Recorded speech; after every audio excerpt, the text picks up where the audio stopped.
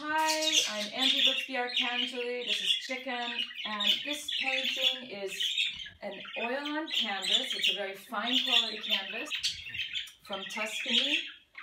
It's 100 centimeters by 150 centimeters.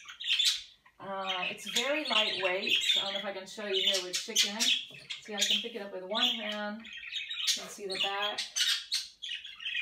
There we go.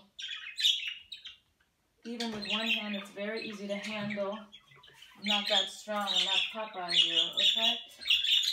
For me, when I go to these old ports, like in the Vieux Port of Marseilles or Ceuta in the Var, what really inspires me is the reflections of the boats in the water.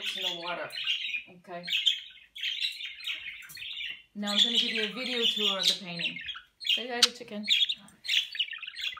So here you can see it's very finely painted. This is all done with alla prima and layering.